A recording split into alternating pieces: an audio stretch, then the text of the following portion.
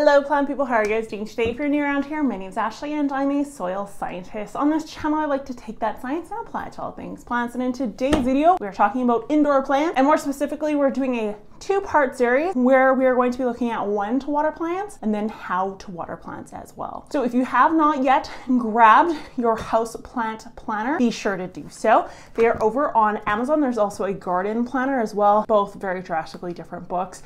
The Amazon ones are obviously paperback, and then I do have some for sale over on Etsy that are just like the PDF printables. You can either use on your iPad, not print them, or you can print yourself a PDF copy and choose what pages and how many you would like. So with that being said, there is a printout that is free that you can insert into this paperback or your PDF copy on how to water. And we're going to be using that PDF, that is my brain, and talking about exactly when this needs to be done.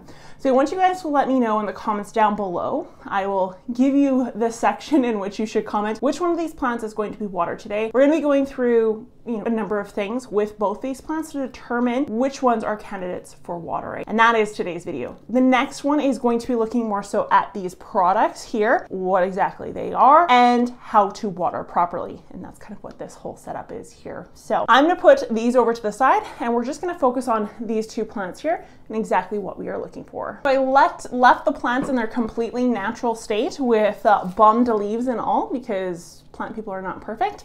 I can promise you, although Instagram worthy plants also looked like junk before they were trimmed, and this is just real life of having house plants.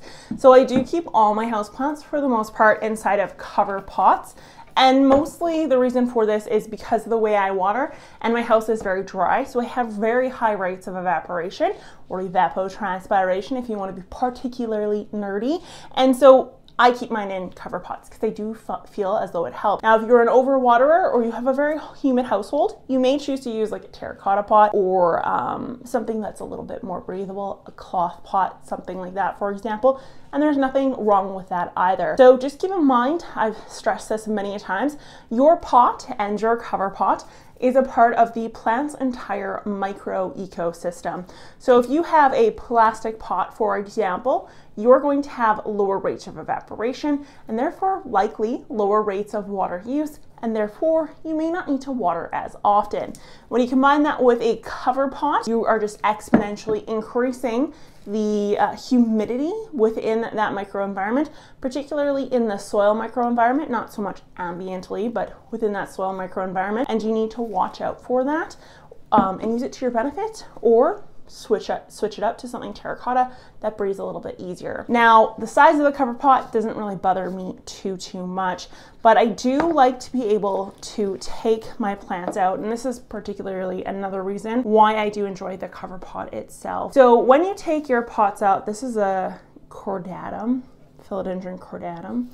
People are gonna laugh at me. I'm not good with like plant names. I just buy what's pretty. I'm not a botanist by any means. So fun fact, summer oaks or whatever, rain oaks, she is definitely a botanist. She loves that sort of thing. Stop warming, not my thing. So here is a great example of a plant that is moist but not saturated, and also not dry. So how do we tell that this is a plant that is not overwatered? It's very simple. All we need to look at is the actual soil color itself and how it's holding the structure. So we can see quite a bit of it actually sloughed off into the bottom of the pot. And this is a great indicator that it is moist because it is falling apart. And then we look at the color and we can give it a little feel. Now, I don't recommend taking your plants out of your pot, all the time, but until you get a good feel of what a soil needs to be at before you water or when you go to water, it is a great starting point. It's not going to stress your plant out too much. Just be gentle. Don't be mucking around with the roots or repotting the plant in any sense, but just a quick tug. Whatever comes out, and then you're going to pop it back in. So this is not oversaturated because when we go to squeeze, there's no moisture that comes out. But when I pull my hand away, I do feel kind of like a slight moisture on my hand itself. So you can see my potting soil isn't exponentially, it's not super loose by any means. It's not got a ton of coconut coir or perlite or anything like that. and it is relatively heavy in some sense as well. Now, this pot, I want you to let me know if you would water this right now or you would not water this right now, and why, down in the comments below. So, philodendron cordatum, would you or would you not water that plant based on what you just saw? So over here, I have my beautiful prayer plant, and he's decided this winter he's gonna go crazy and just grow like a madman. So inside of the actual pot itself, we have an exponential amount of mold, and I did a whole video particularly on the white mold and kind of this rusty looking stuff on top, and I did indicate that this is totally normal. You shouldn't forget about it. It may be a sign of overwatering, and so therefore you should deal with it adequately if that is the case. But in this case, you're about to find out just how dry this pot is.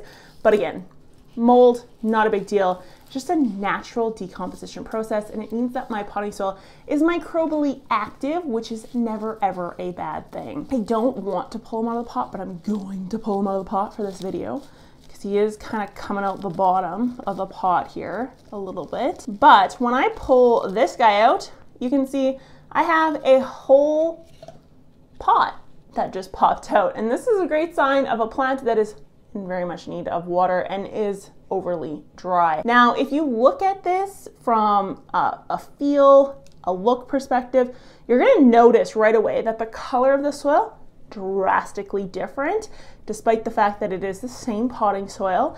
And when I clasp or I grab the actual plant and I pull my hand away, there's no sense of moisture being left on my hand. So this is a plant that has gone way beyond what it should. This is way too dry. So what's gonna happen is I'm gonna water this plant today, and then it's likely gonna get a ton of yellow leaves because I'm going to send it into an absolute spiral.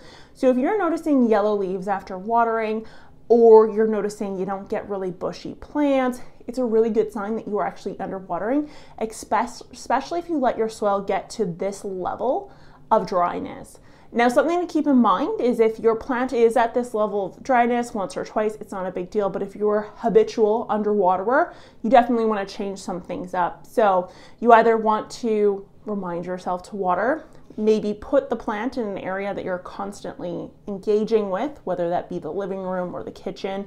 You are going to want to change your pot. If it's in terracotta, you may want to put it into a plastic pot inside a cover pot. You can also crowd this with other plants to help, or you can make a denser soil. This soil can't get much more dense than what it already is, unfortunately, but this is just neglect on my part. Christmas season, completely forgot about watering him. Plus, he's kind of being a little bit of a whore when it comes to water. He needs a lot lately. So you do want to water this plant. So ultimately, we can start to see some signs of either overwatering or underwatering on the leaves above ground. And this yellowing of lower leaves, or kind of die off of lower leaves, is a great sign of underwatering as well as overwatering. What it's telling us is that the plant is starved for nitrogen.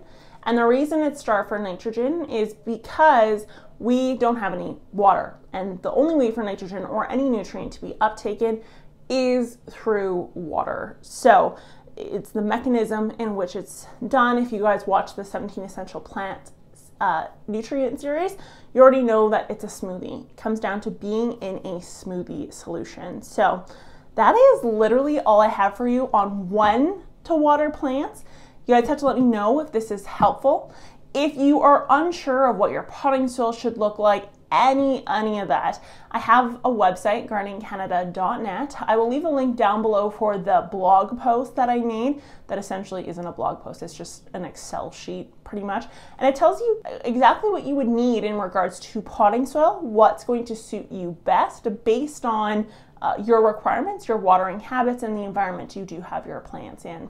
Be sure to give this video a thumbs up. Let me know in the comments down below what you guys want to see next for a video. I'm thinking of doing like a non-plant version. So Jeff from Everything Plants did this, and he mentioned my channel in that video. I like watched the whole video. I thought it was kind of fun. It was like non-plant related questions. So if you have non-plant related questions for me, which I do get them all the time, I could probably just do a video on the random DMs I've gotten over the last little bit. But yeah, let me know in the comments down below what those may be, or if you're interested in a non-plant video. I don't really know what to call it. I will talk to you guys next time. Bye.